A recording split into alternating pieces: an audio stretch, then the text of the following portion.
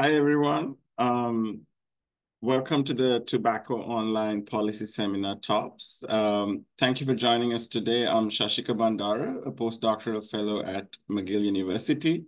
TOPS is organized by Mike Pesco at University of Missouri, Cheshang at the Ohio State University, Michael Darden at Johns Hopkins University, and Jamie Hartman Boyce at University of Massachusetts Amherst. So this seminar will be 1 hour with questions from the moderator and the discussant. The audience may post questions and comments in the Q&A panel, and the moderator will draw from these questions and comments in conversation with the presenter. Please review the guidelines on tobaccopolicy.org for acceptable questions. Please keep questions professional and related to the research being discussed. Questions that meet the seminar series guidelines will be shared with the presenter afterwards, even if they're not read aloud. Your questions are very, very much appreciated. This presentation is being video recorded and will be made available along with the presentation slides on the TOPS website, tobaccopolicy.org. With that, I will turn the presentation over to today's moderator, Cheshang from the Ohio State University, to introduce our speaker. Thank you. Today, we continue our summer 2024 season with a single paper presentation by Jérôme Adda entitled Health Beliefs and the Long-Run Effects of Medical Information. Dr. Adda earned his PhD in economics at the University of Paris-Sorbonne after studying biology at Agro-Paris Tech and economics and statistics at ENICAE in Paris. He is a professor of economics at Bocconi and research director at the Rockwool Foundation Berlin. He was twice a managing editor for the Review of Economic Studies. His research interests include health economics, labor economics, and macroeconomics. His main contributions have been on the effect of public policies on health behaviors, the analysis of the spread of diseases, the links between income and health, the role of human capital on career choices and wage growth over the life cycle. Dr. Manuela Puenti, a senior research fellow at the Max Planck Institute in Bonn, Germany, is a co-author of the study and will answer select questions in the Q&A. Dr. Adda, thank you for presenting for us today. Thank you. Question is, so I need to share, sorry. Take your time, thank you. There.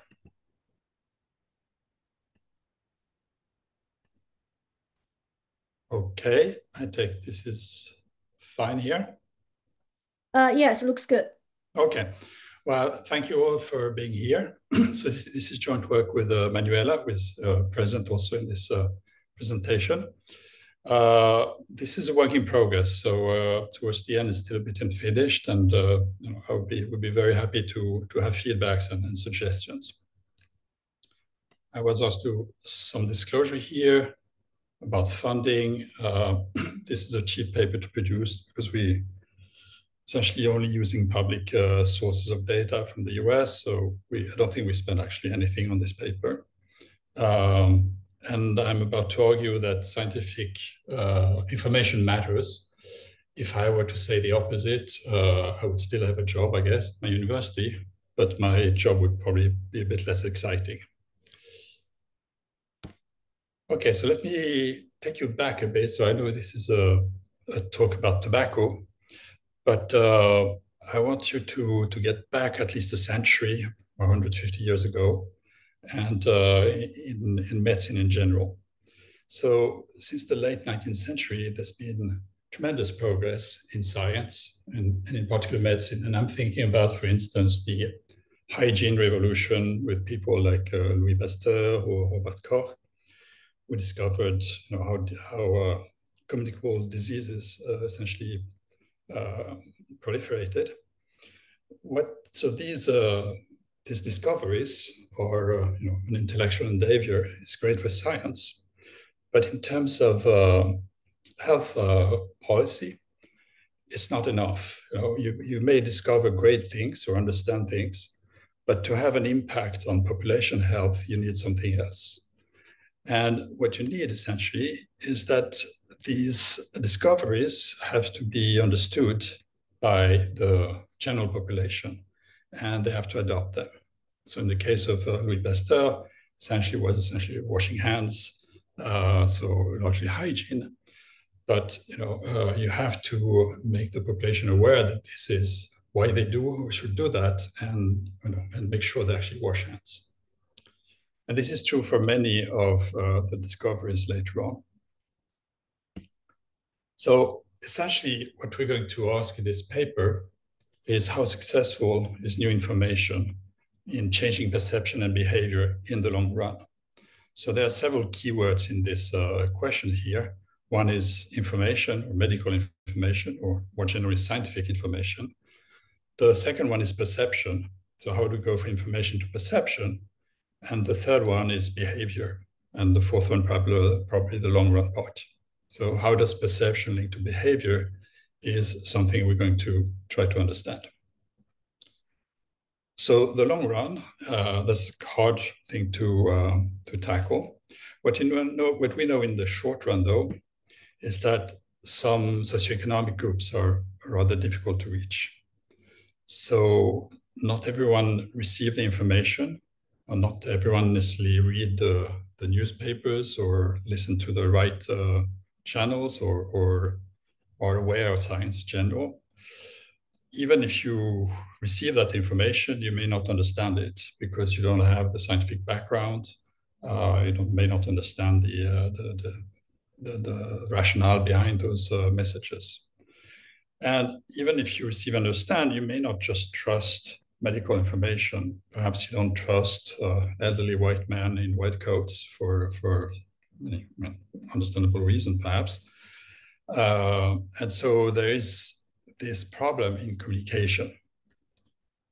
So you may put out a scientific message, but then some groups will just not act on that.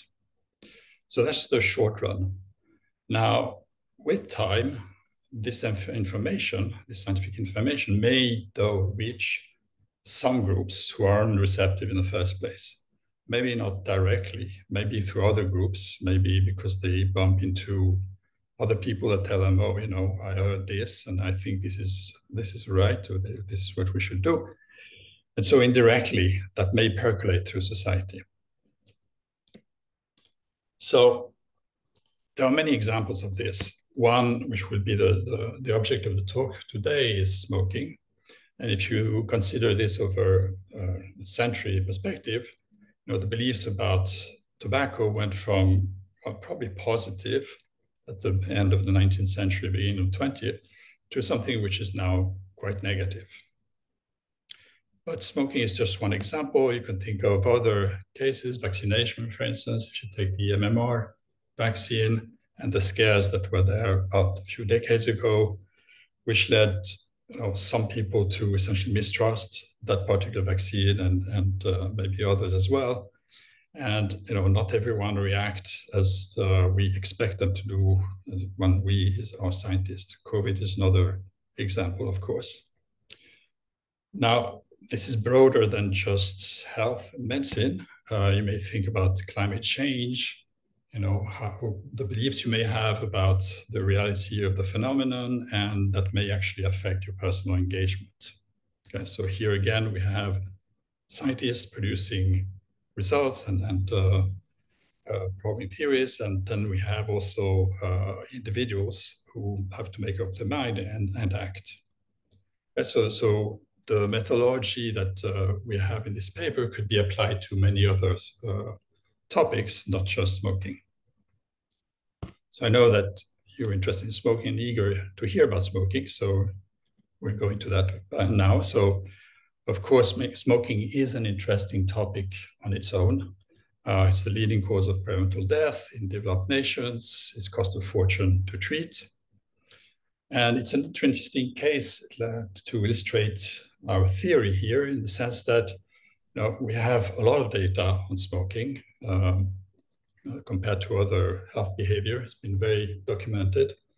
And there's also health information, which is quite, which one can time quite well. So essentially, by 1950, we had the first scientific results received widespread attention Dahl and Hill.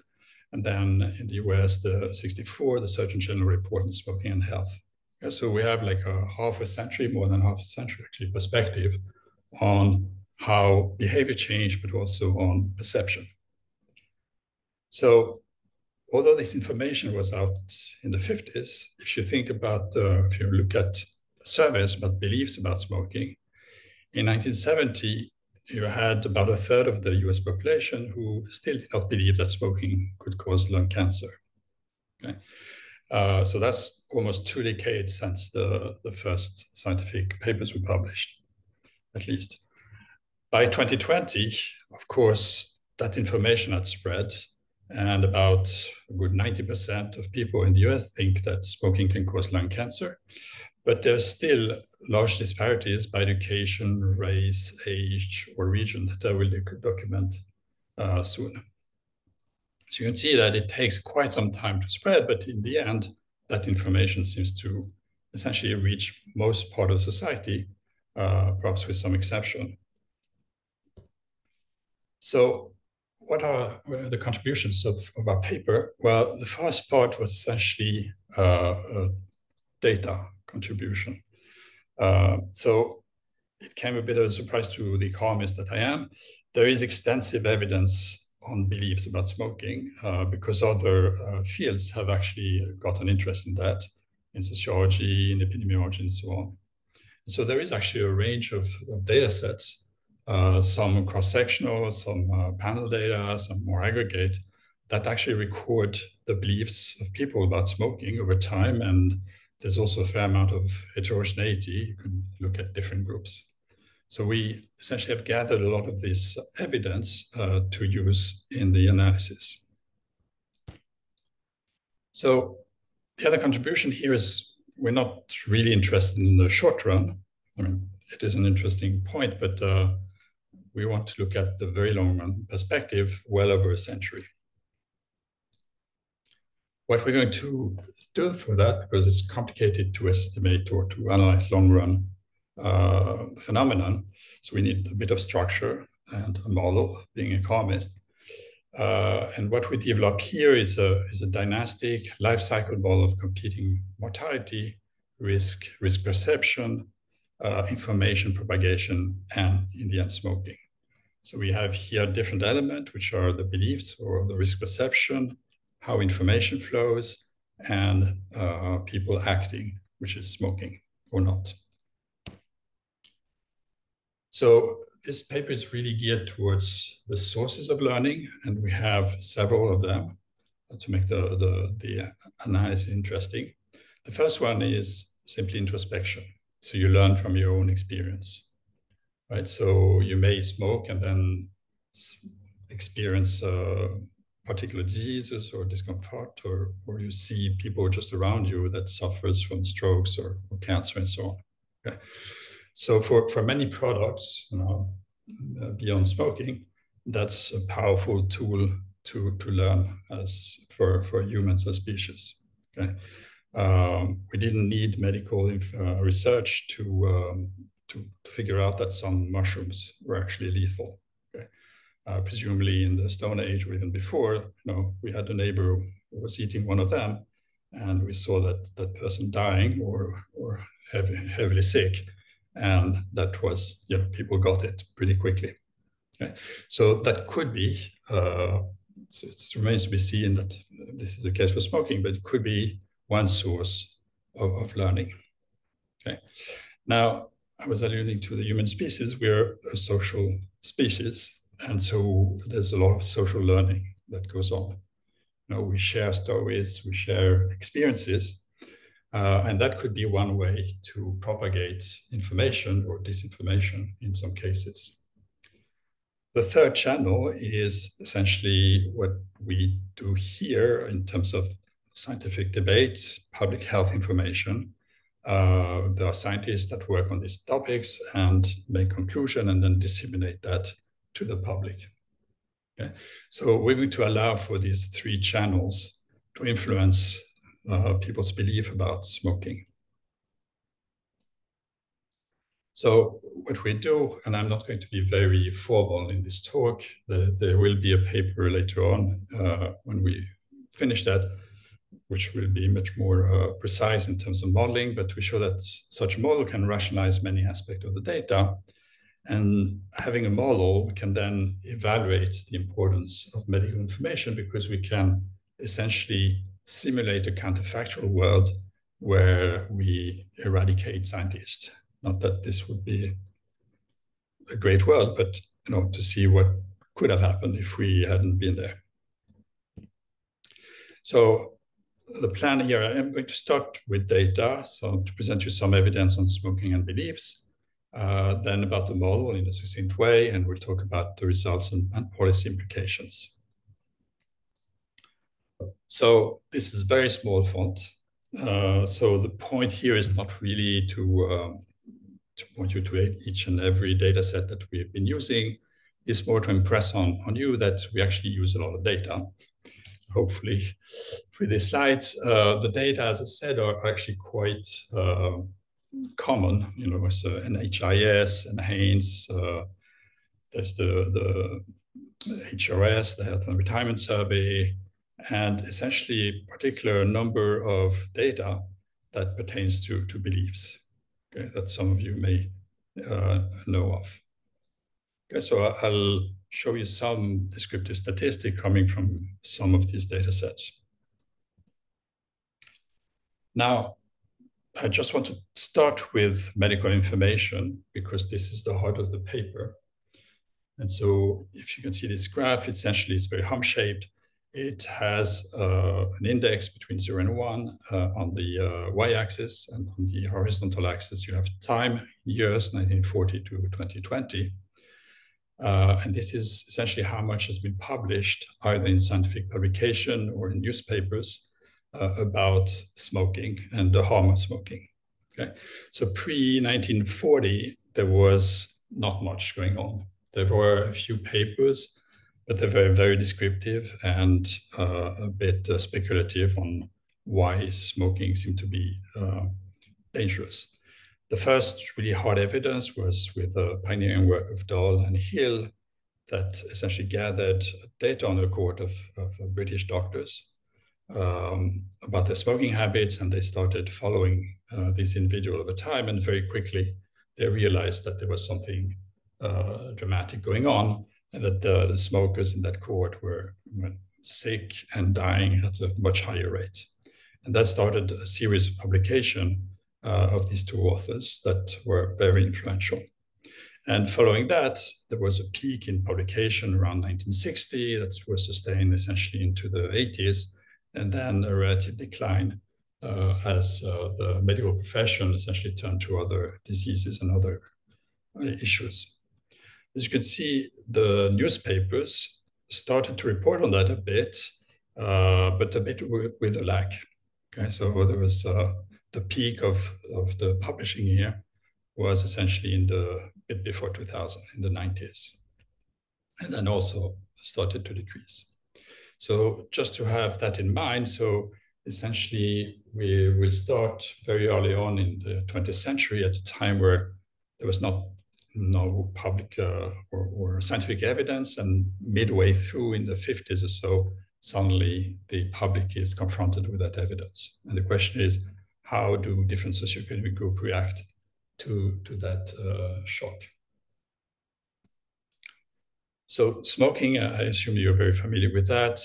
Whether you look at the per capita consumption of cigarettes on the left here, starting from 1900 to the 2000s, it's a hump-shaped profile. Very few people were smoking in the early part of the 20th century, mostly affluent people in that time who could afford that. And then progressively, it's kind of democratized, reaching a peak in the 50s and early 60s, and then declining after that. Okay. If I go, so obviously the peak here was more or less when the information about the danger of smoking was released. Okay. Not all socioeconomic groups actually react in the same way. In the paper, we distinguish between education groups and racial groups. And you can show that, for instance, white educated individuals, especially on the coast in the US, seems to be reacting faster to that news. The peak is earlier than for other groups, for instance.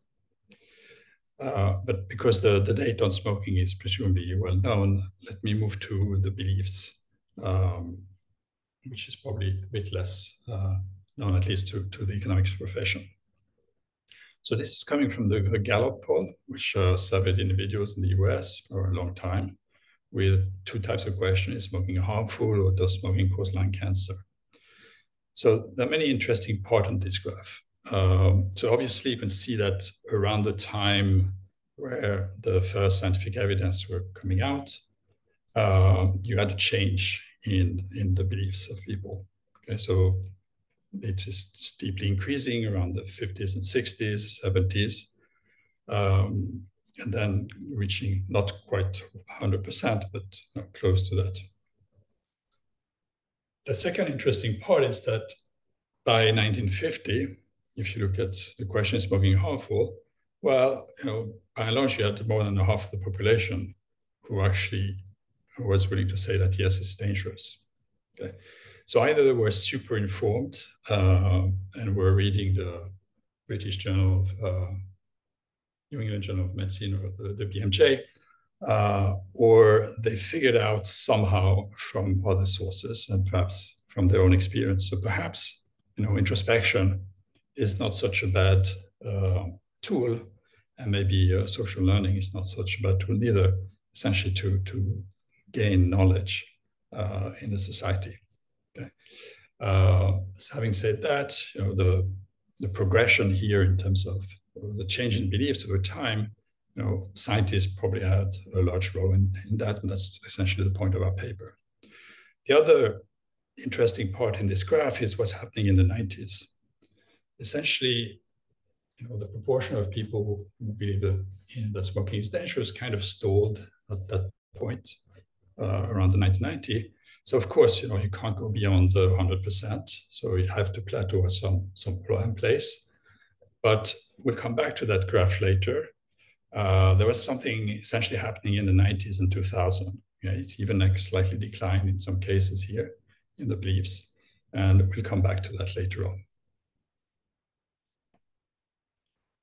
So I'm going to show you a bit of heterogeneity. We start with young adults, 18 to 30. So this is coming from Monitoring the Future, another source of data, between the 80s and 2020. And as you can see here, the solid black line or blue line here at the bottom, these are the youngest, the 18-year-olds. So they start much lower in terms of beliefs than the general population, which by that time essentially reached close to 90%. So the young seems to be less informed or less convinced that smoking is dangerous. Nonetheless, there's a steady increase over time. So an 18-year-old in 2020 is not the same as an 8-year-old in 1980. Okay, and you can see that for the other lines here, for the 19 to 22, the 23 to 26, etc., they're on top of each other. Essentially, it looks like there's a learning over the life cycle and learning over time. Right, so this is an aspect which is interesting, given that those who essentially initiate smoking are young people. If I look at the heterogeneity by education or race, education being the one on the left here, you can see that there's an education gap. Low educated individuals are less likely to believe that smoking is dangerous. There's about 10% gap, which is quite substantial. And that hasn't closed over the period 1985 to 2020. Okay. On the right, you have the racial gap, with the whites being those who are more likely to think that smoking is dangerous, the blacks being the least here, and about between 5 and 6-7% gap, which is also not closing that much. Okay. And in general, you can see that these series are not increasing in this kind of hump-shaped, but 1985 looks rather similar to 2020 in many respects.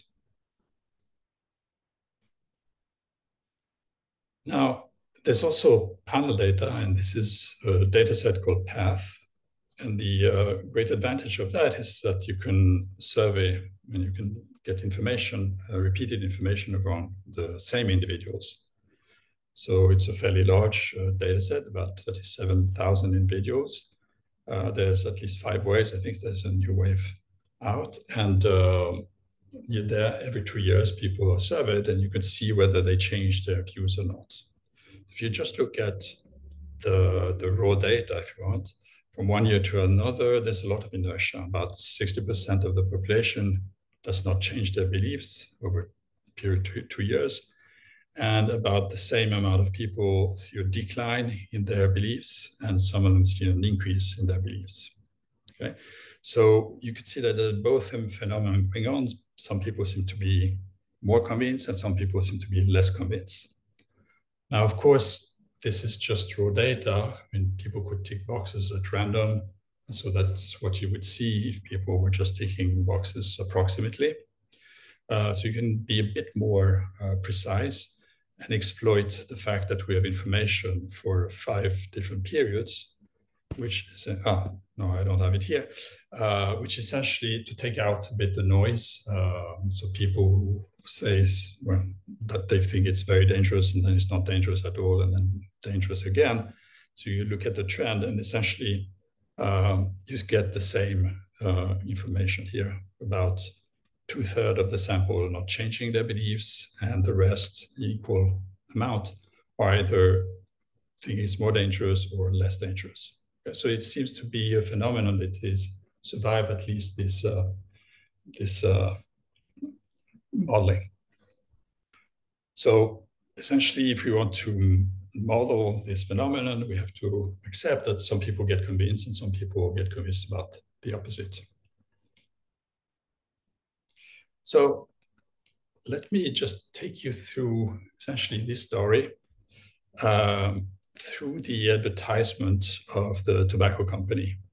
It's so it's our own choices of adverts, but it's quite telling. So the first one on top, 1885, is so one of the earliest ads. So they all come from the collection at Stanford, which is a great place for those. So the first one, you see a bunch of rather affluent people, actually men and women at the time. It's the woman who was about to smoke. And it says this is an absolute cure for catarrh, cold in the head, whatever that means, asthma, hay fever, etc. Okay. So here it's viewed as something presumably positive, prescribed by doctors as well. So more of a medicine than something detrimental to your health. If we fast forward to 1942, we have this one here, are cigarette claims true or false? Aha. So is it that the cigarette industry is having doubts about the product? And if you read the fine print there, it's not exactly that. It's essentially about whether cigarettes, are mild or not, and so they advertise for something for mild cigarettes. Okay, 1951. Now the first papers have been published. Okay, so now the tobacco industry is trying to respond to the scientific debate here. This is Believe in Yourself, a campaign by Philip Morris, which is actually targeted towards doctors. And essentially what that ad is saying is, well, don't listen to what other people are telling you. Just light the cigarettes, inhale, and think for yourself. Yeah, believe in yourself. And this, we'll come back to that later on. It is actually a very powerful message. So ignore, other information, ignore scientists, ignore whatever, what your family or friends are saying. Just get into your introspection world and live there. 93, things have dramatically changed, because by that time, essentially 90%, at least of the population, think this is dangerous. And the tobacco company has given up hope of convincing people that it's actually not a dangerous product. So essentially it's about style. Now it's actually women, key target for the advertisement here. It's, keep it cool, keep it stylish. So essentially, you can see that through this ad, the story has changed in quite an interesting way. Talking about the tobacco industry, this is data on how much lobbying and advertisement they were making. Before 1940 was not much. They essentially increased advertisement as scientific information came out. And when they couldn't essentially advertise their product, they turned their money to lobbying. Okay, so this is an important player. We can't ignore the effect of the tobacco industry on the perception of people, and we're going to model that explicitly. So this is a quick panorama of the data and the bit of the history of this. There's more, there will be more in the paper. What I will try to do now is to try to rationalize what we've seen, essentially in terms of behavior, in terms of beliefs. And for that, I need a bit of theory. I'm not going to show you a lot of equations. I've tried to take them out. The paper is more precise. So essentially, we're going to have many individuals followed from birth to death. Why is that? Well, partly because we've seen that there's a life cycle aspect to smoking for sure, and also in terms of beliefs and perception about the dangerousness of tobacco. Partly also because one dramatic event in terms of tobacco is essentially its death. Okay, so we learn from causes of death, and that's essentially how Dolan and Hill learn also about the effect of tobacco.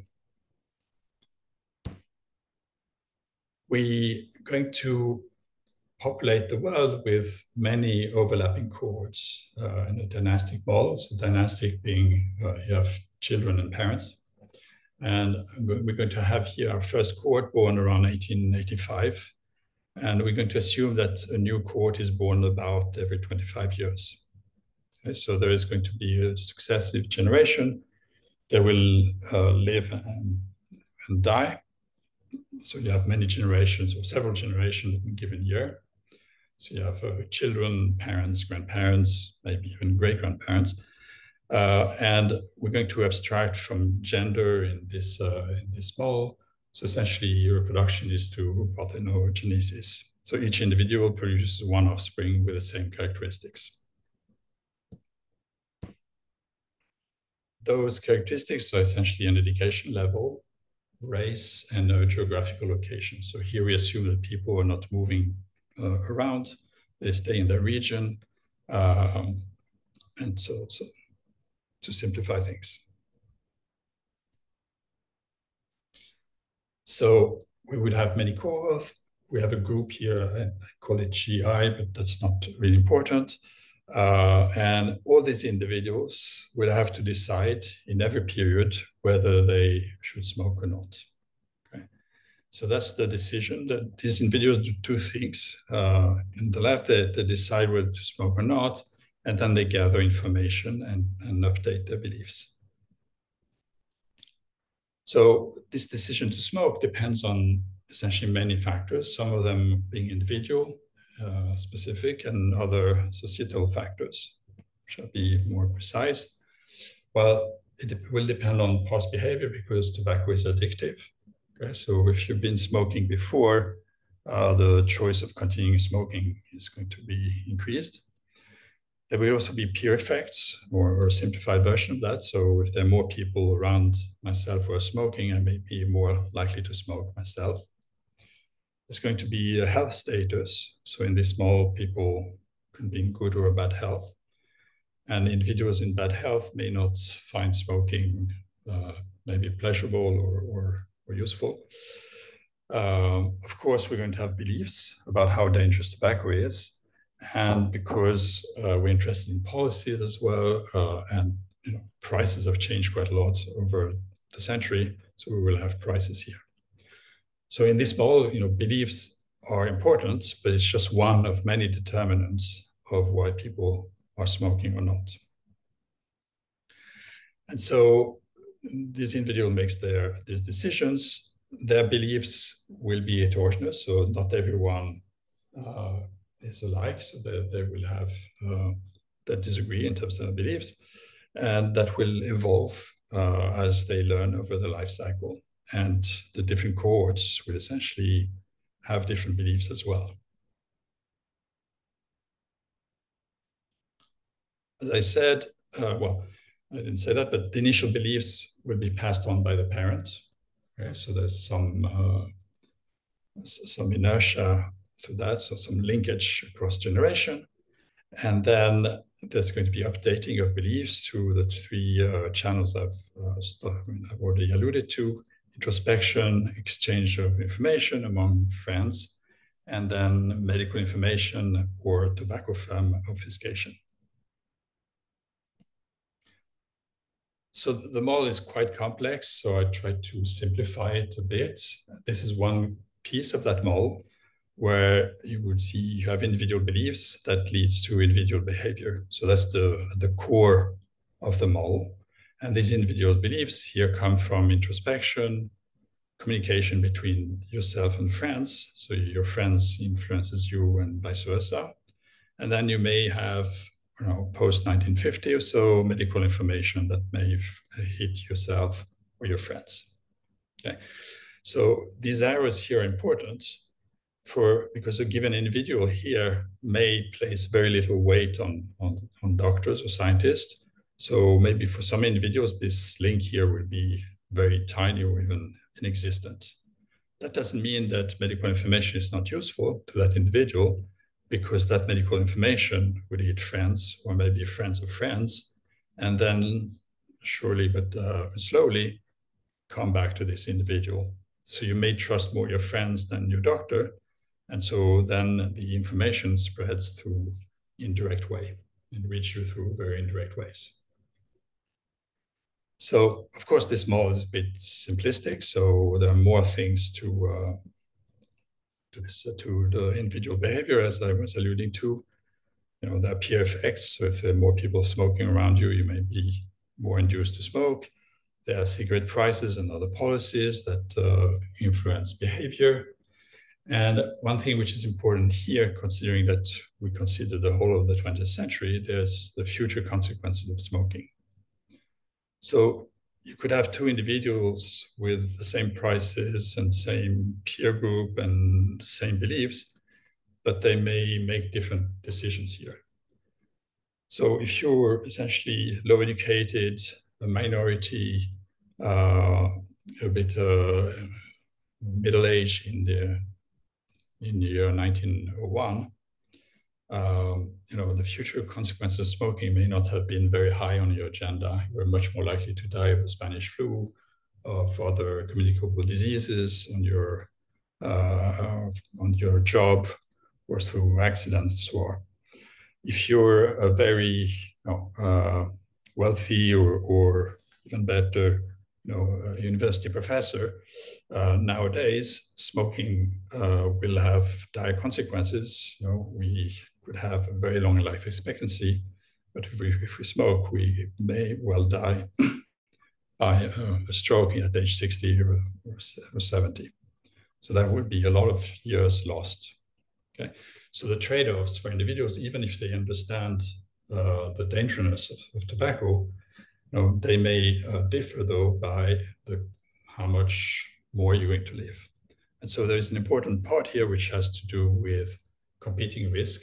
So if you think you're going to die from, what kind of cause you're going to die from, and which has dramatically evolved over the 20th century. So I'll come back to that later on. If I close down the model here, what we have here now, I have a tobacco-related health, which is influenced by your own smoking. I have some non-tobacco-related health. Think of Spanish flu or any other disease here. And the two of them will essentially feed into the future consequences of smoking, and your tobacco-related health essentially throws back here where we started with introspection.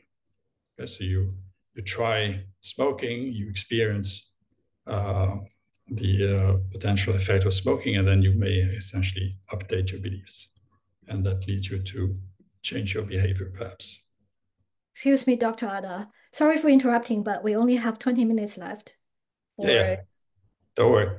Thank you. I'm used to that. I have more slides than what I want to say. Okay, so this is essentially the model. So it's a dynamic model, perhaps. I'm going to skip preferences because here people make choices. So tobacco is consumption good. So this is quite standard for economic models to have preferences. I already said a lot about that. One thing, though, is so consumption or finance here by an income. That varies, of course, across age, cohort, and socioeconomic groups. So this is actually something important in the sense that tobacco is expensive. And in the very early part of the 20th century, not everyone could essentially afford smoking. So essentially smoking was more in the privileged group, which means that this group was essentially could actually experience themselves the effect of tobacco. Other groups, maybe low educated minorities, etc., they just couldn't actually experience that. So the tobacco was not at the very beginning of the 20th century, not something that they were practicing or consuming. So in terms of information about beliefs, etc., you may think that essentially some groups that were actually smoking early on may have had themselves more insights into how dangerous that was, okay? Or they had a chance at least to learn that. Okay. So in this world here, there's going to be a true effect of smoking. So the probability of getting a smoking-related health shock, think of lung cancer, will depend on, to simplify, on age, on how much you've been smoking, and demographics. In this model here, the individuals are going to hesitate between two states of the world. One in which smoking is truly harmful, which case the probability of getting a disease depends on age, demographic, and smoking. And another world where smoking is not harmful. And so the disease here, say lung cancer, depends on age, demographics, but not smoking. So there's no connection between your action and the probability of the disease. Okay? And these individuals don't know. They are born in this world and they're trying to find out which is the true state of the world. So very few notations here, but I'm going to call the log odds ratio, which is the ratio of the probability of being in the harmful and non-harmful world, taking the log of that. So that log odds ratio is going to simplify the notation later on. So that's essentially how much, it's a proxy for your beliefs or a measure of your beliefs about smoking. Okay? And for the point of the individual in this model here, if you have a log odds ratio of lambda, essentially your evaluation of your probability of catching lung cancer will depend on how likely you think we are living in the harmful world versus the non-harmful world. And so it's going to be a mixture of the probability of the harmful world and the non-harmful world. Mortality, as I said, is a competing risk framework. In this case, we have two causes of mortality, one which is potentially related to tobacco and one which is not related. And death occurs if you can die of either of them or both at the same time. Okay, what's on this graph here is essentially the death rate of 55, 64-year-olds of 1900 to today. You can see that essentially has been a great increase in life expectancy. But you can see also that at the beginning of the century here, the other races, the non-whites here, had a much higher rate of mortality. Okay, they were not smoking either at the time. And so for them, the trade-off was very different that it was for the whites and even more that it is today. I'm going to skip this graph here. So these individuals will have a dynamic choice here where they decide to smoke in each period. They're going to balance the current utility of smoking with future consequences. and that depends on beliefs, on their mortality rate, addiction, so on. And formally, this is going to be a Bellman equation that we are solving.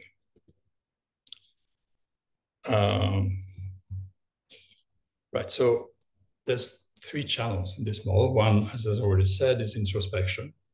So introspection, you see if you get the disease or not, say lung cancer, and then you update your beliefs. At the same time, if you don't get the lung cancer or tobacco-related disease, you also learn from that. And so essentially, your change in beliefs here, or in the log odds ratio, will be depending on whether you experience the onset of the disease. So the way this is going on is that early on, well, nobody really gets lung cancer, so there's not much information. But as time progresses, some people still not sick, and for them, when this kind of so far so good, and they start perhaps realizing that this may not be such a dangerous world in the end, or at least for them. And once they essentially experience the disease, then they revise their opinion upwards dramatically. Okay, so just with that mechanism, essentially there would be a slight general decrease in beliefs as people are aging, and then suddenly an increase when they experience diseases. We also have information, so external information, where scientific publication. So after 1950, essentially we're going to assume that scientific publication is going to sway at least some people into believing that smoking is dangerous. Not every group would trust scientists, and the degree to which they trust scientists is something that we estimate. Okay, so typically, high educated individual would put more weight on scientific publication than low educated individuals, for instance. Okay, and then they incorporate that information into their beliefs. So their beliefs today is the beliefs from yesterday, plus the medical information and the tobacco obfuscation. Okay, conversely, the tobacco industry here is trying to persuade people that it's not dangerous. Now, social learning, this is the hard part of the model. So we're going to assume a certain degree of naivety of these individuals. This is the degree root agents. And so here, individuals are going to belong to a network of friends and relatives, denoted the set F, and they meet every year and they discuss their beliefs and they revise their beliefs. Okay, and the way this is done is, we're going to assume a certain degree of homophily, essentially based on the general social survey here. Say low educated are more likely to mix with low educated individuals, whites with whites. Blacks essentially is a bit more mixed. So if this is a group of people who essentially maybe have a distrust for historical reason of the medical profession, they're also more likely to meet people who actually trust more the medical information. Okay, so that's all a channel of propagation in society. Okay, so when two people meet, what are they talking about? So one view is, so I'm Mr. A here, I have low beliefs in how dangerous tobacco is, and I meet person B here who is very convinced. And at the end of that meeting, we go out of that room and we kind of persuaded each other and we kind of meet somewhere in the middle or not quite. Okay, so that's one way of communicating, which we have in the model. The other way is a bit more sophisticated, where we convince, we try to average or communicate not really the level of informational beliefs that we have, but how it changed over 2 periods. So if I didn't experience a revision in my beliefs, but this B person here got more convinced, I may essentially learn from that and change my beliefs. So it's increasing here, and I have nothing to report to B, so B stays where it is. Okay, so this is a different form of communication, which is new information averaging. And it turns out in the estimation, this is much more likely the way people communicate. Okay, so if we put everything together, we've got a complicated equation, but essentially we have many sources of learning, and beliefs evolves here through social learning, introspection, and external information. I think I'm going to stop here to take some questions. I think we don't have enough time. We'll save all the discussions to the top of tops at the end. Oh, okay, sorry for that. So please, missionaries, thank you. Thank you, sorry. Okay. So this model is estimated. I'm not going to dwell on how this is done.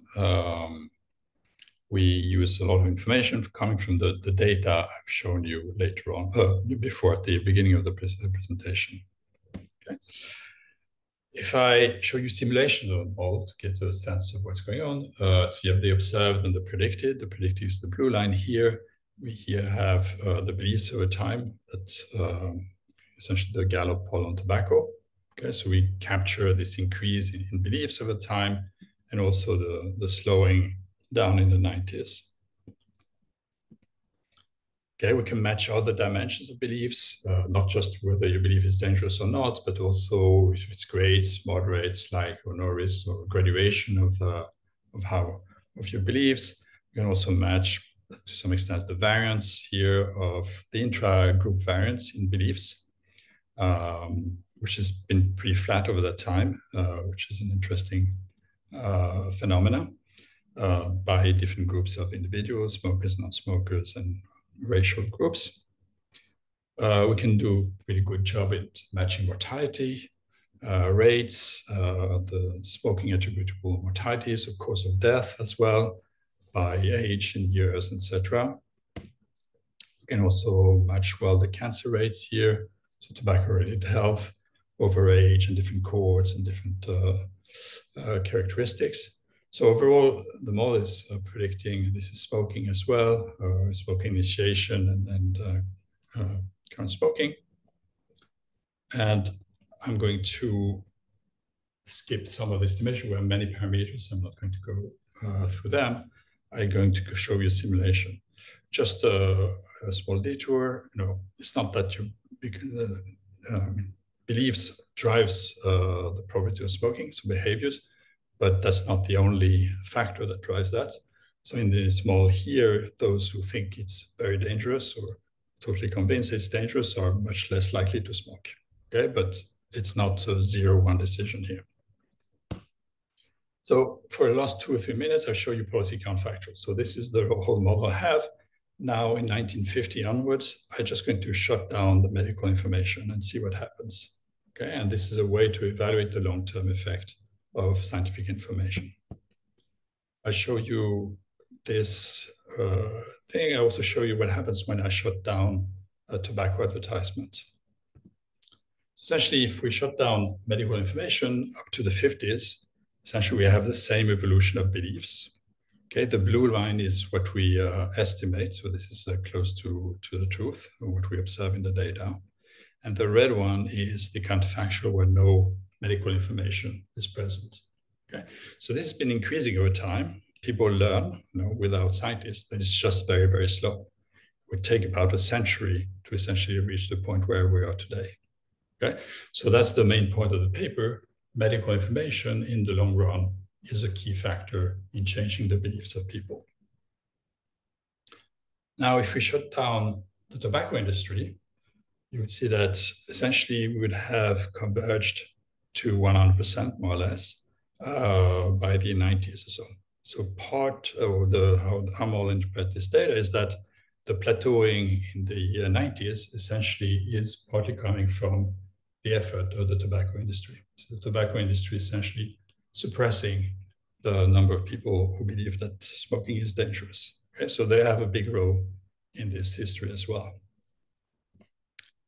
Now, believe in yourself. So this is a world where we're shutting down not only the medical profession, but also any advice you may get from your friends. Okay, so this is really, you smoke and you wait to get lung cancer or not, and you pass that on to your child.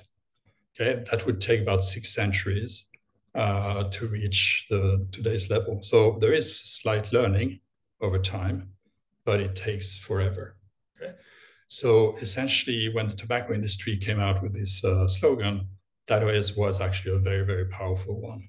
It's very, they knew what they were doing. Now, we can also simulate other things about beliefs, about prevalence, about cancers, etc. So essentially, fewer people believing it's dangerous going to lead to more smoking and to more cancers. We can quantify that as well. I'm going to finish here. Essentially, it's the first paper to look at the evolution of beliefs over an extended period, and we're genderizing beliefs and health behavior here.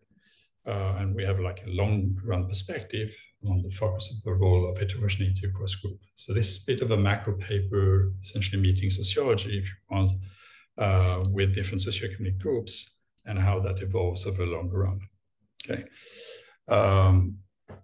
Yeah, so medical information is slow, to reach everyone in society at first, but it's substantial in the long run. And I think that's the message of the paper. Thank you. Thank you, Dr. Adda. I see that Adda is answering the questions in the Q&A. So I think we have time for some discussion, maybe one high-level questions. Our discussion today is Dr. Michael Darden, Associate Professor from Johns Hopkins University.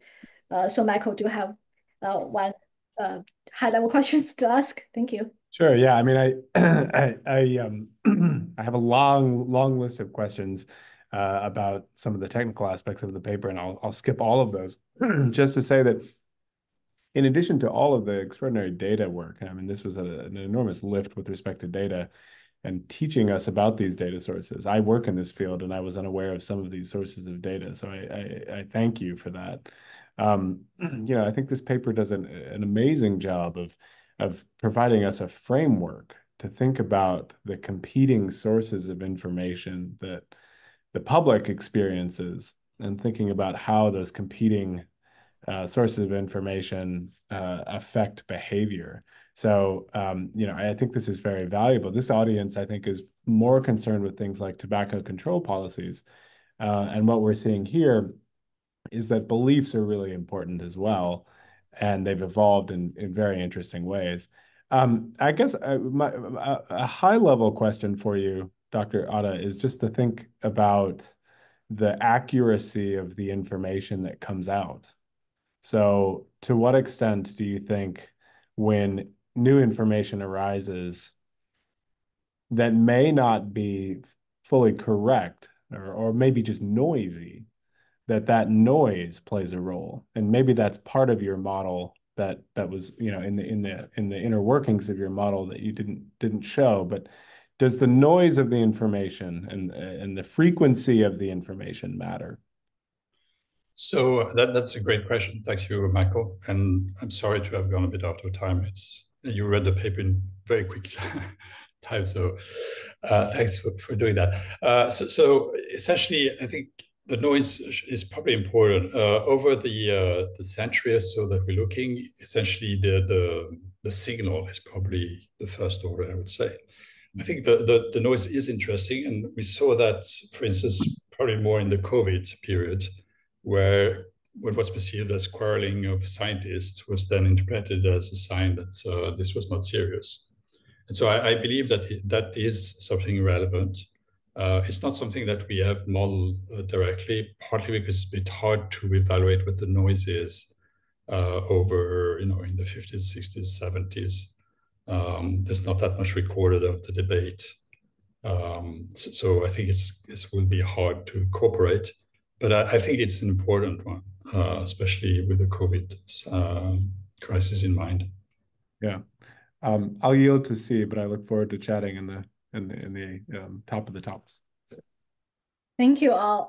We're out of time, so I'll turn it to our MC, Dr. Bandara, today to take us out. Thank you. So we're out of time.